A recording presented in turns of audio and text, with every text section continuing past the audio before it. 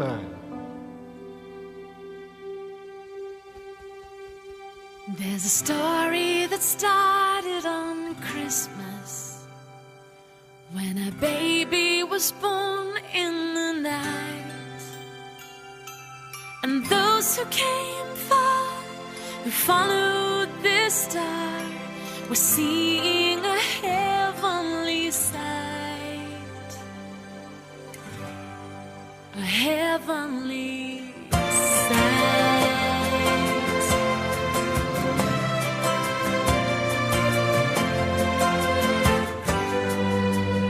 Well, the years hurried by, and the boy, now a man, could make the blind see with a touch of his hand.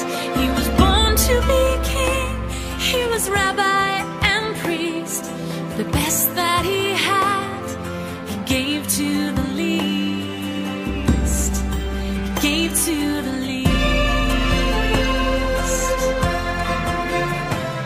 He was born and he died almost 2,000 years ago. He laughed and he cried, he felt all the fears we know. But what does it matter?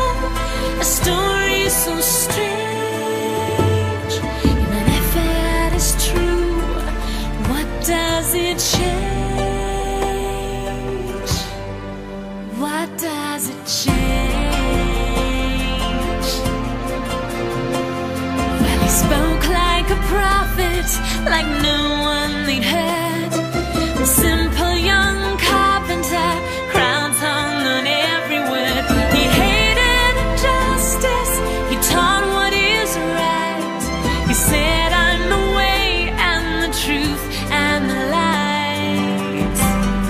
His friends soon believed that truly he was the one, the Savior, Messiah, God's one and only Son. But others, they doubted, they did not agree.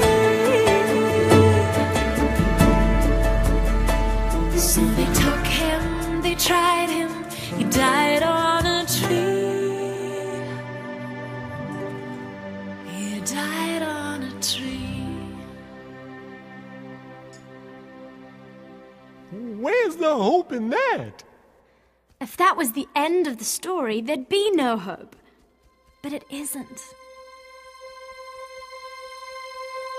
God has made a way for all who mourn and grieve. Death will never be the end if you just believe. There is nothing left to fear, nothing heaven knows, for he died for us to give us life and to give us hope. He rose. He died for us to give us life and to give us hope. He rose. The hope of Easter is life everlasting, if you believe in who he is and what he did for you. If you believe.